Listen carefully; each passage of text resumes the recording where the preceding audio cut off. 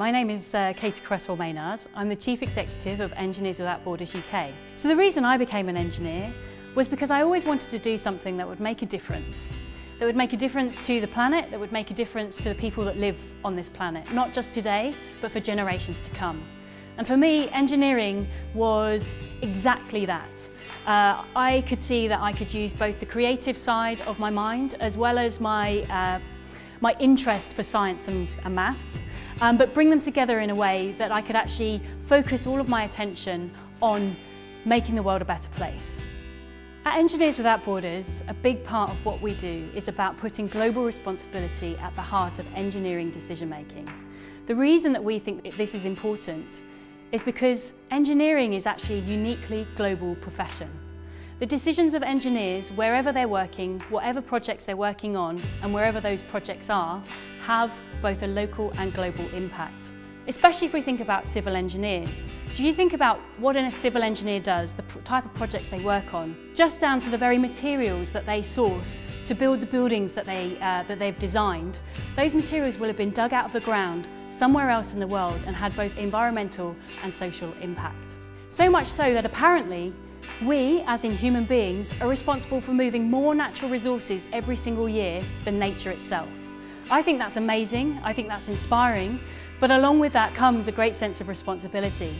Today I'm standing in the ICE's new exhibition, Invisible Superheroes, which is all about celebrating 200 years of the institution of civil engineers, highlighting the key role that engineers play in addressing the needs of people all around the world. We want to highlight the social impact and purpose of engineering so that young people all around the world, particularly in the UK, can understand the difference that they can make as an engineer.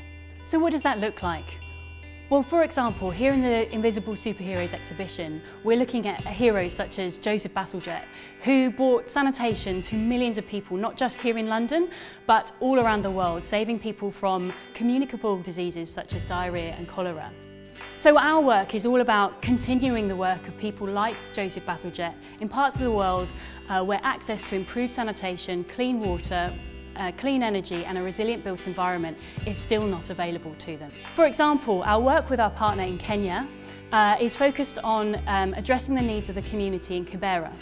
Kibera is an informal settlement, or what some people might refer to as a slum. So Kibera provides an important housing niche for people who live in Nairobi.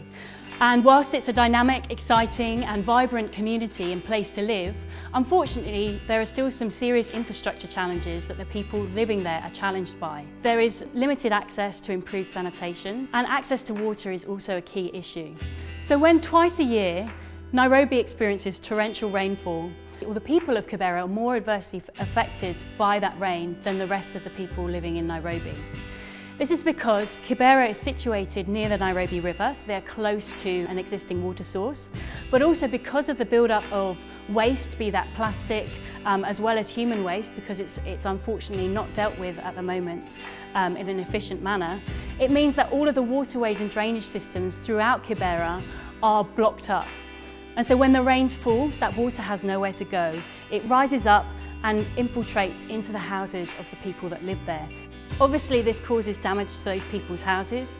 It also increases the likelihood of disease spreading. So what we've been doing is working with a community partner based in Kibera and identifying engineers with key skills to help them address this challenging problem. So our engineers have been working with that community partner to, in the first place, improve the waste management that's occurring so that the community of Kibera can deal with their own waste first and foremost in a sustainable way.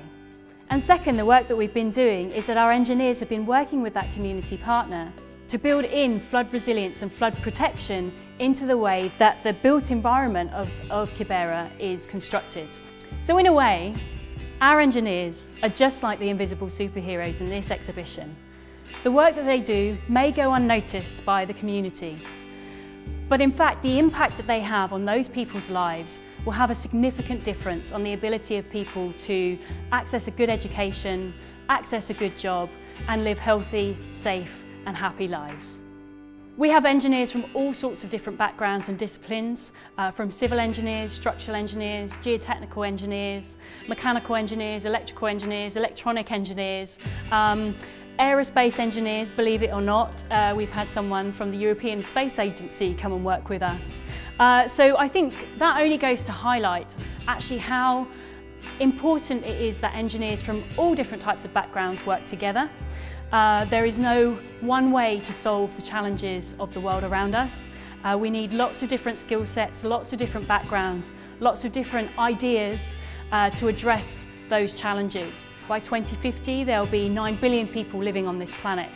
The majority of those people will be living in urban environments, and those environments have been designed, constructed, built and maintained by engineers. So the role engineers play in my life and in your life and the lives of generations to come will to a certain extent very heavily depend on the decisions of engineers. And so if you're interested in making a difference to change the lives of people now and in years to come, then why don't you also consider becoming one of these invisible superheroes? Become an engineer and make a difference.